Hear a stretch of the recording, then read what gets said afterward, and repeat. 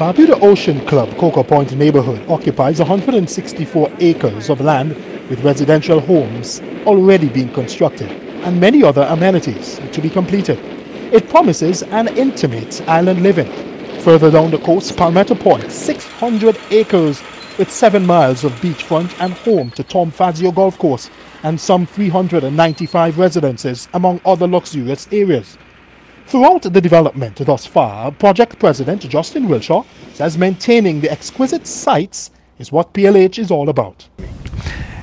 It's a pristine, beautiful site, but that again puts challenges on us. We must stay true to the environment. We must stay true to what it is and protecting the natural beauty of it.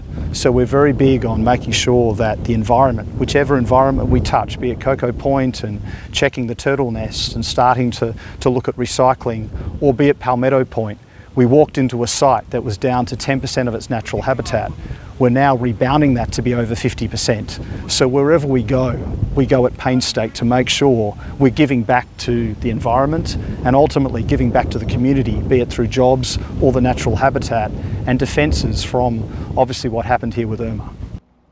Wilshaw was quick to add the legitimacy of every ground-moving development PLH has made on Barbuda has been done in the right way. We have been engaged with the community.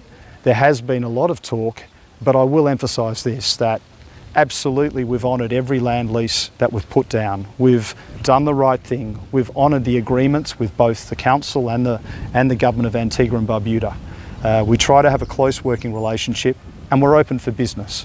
So what we like to do is work with parties to make sure this is a sustainable future, that we're thinking about the strategy for the long-term employment and creation of value for not only the Barbudans but the Antiguan government as well. So we make sure that everybody's coming on this journey. The project president says building the economy of Barbuda is another facet of the development, something he says the company takes seriously.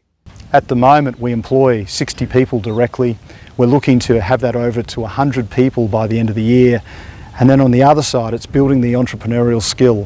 What are those businesses that we can build to grow with the club? Be it the bus driving, be it the services, be it the supplies for farming and cooking. So we're very active in the community right now, investing back into those businesses to help grow with us.